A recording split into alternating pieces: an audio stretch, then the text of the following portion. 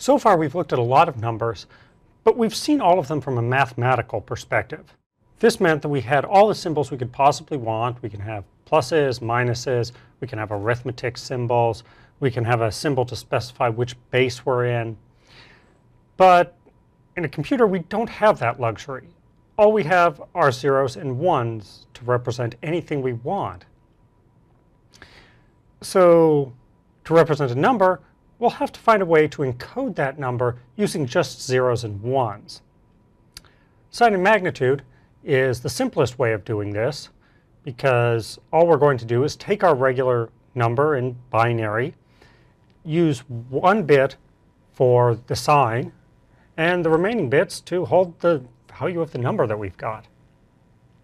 So if I've got a 32-bit number, I will use my first bit to represent whether it's a positive or a negative number, and then use the other 31 bits to encode that value.